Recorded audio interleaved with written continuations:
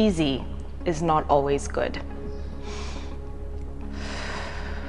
Difficult is not always bad. Hi, my name is Seno and I embrace challenges as an opportunity for growth.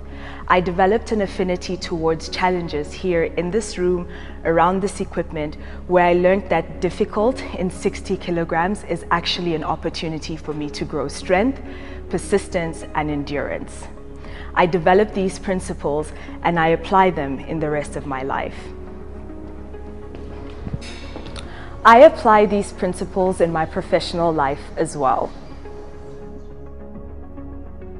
I was appointed as the only Intellectual Property Authority professional on the Business Intellectual Property Authority Board of Namibia.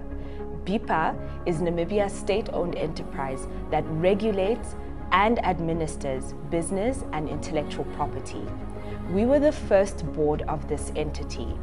I believe the increase in IP filings can be attributed to the increase in IP awareness. I also believe that I contributed significantly to the increase in IP awareness in Namibia.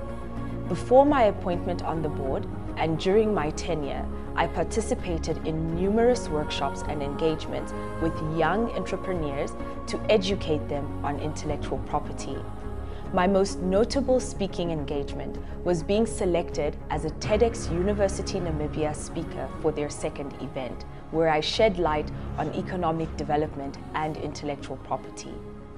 I am extremely passionate about the role intellectual property plays in economic development in Namibia and on the continent. Intellectual property is a critical part of innovation because you have to secure your rights, but then there's a business component to it where you have to sell your rights. I am passionate about what this means for Namibia and also for the continent at large. I believe that my experience at the GSB is going to help me to pair up my current skills and strengthen me to be able to contribute substantially to this ongoing conversation in Namibia and on the continent. If selected to be a GSB scholar, I will use this opportunity to contribute very well. I look forward to being selected as a scholar to strengthen my business acumen.